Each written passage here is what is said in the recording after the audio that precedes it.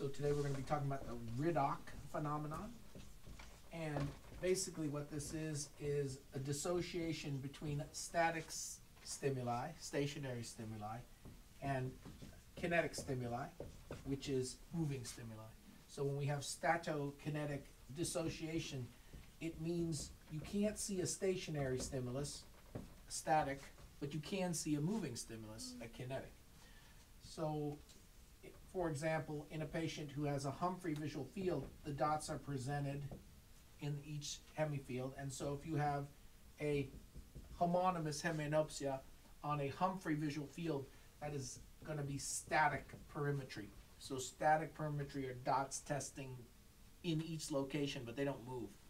As opposed to kinetic perimetry, which is hard to find nowadays, but Goldman perimetry would be an example of that. So where the stimulus is moved from the non-seeing part of the field into the seeing part, and it generates isopters linking the same stimulus size test object into a oval that represents the hill of vision, with the tip of the hill being the fovea, and then the various rings representing different sizes of the stimuli.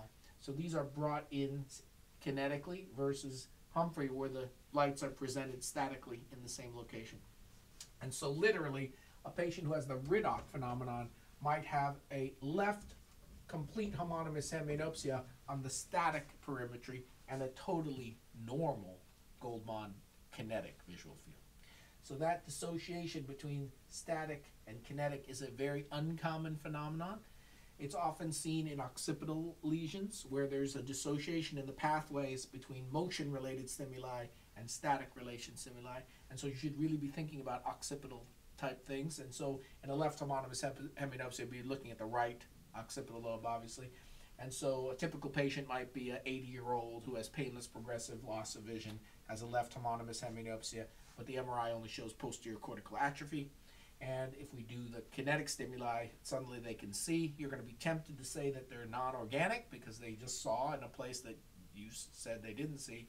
But you have to recognize statokinetic dissociation, the Riddoch phenomenon, could be accounting for that phenomenon where they can see a moving target but not a static target.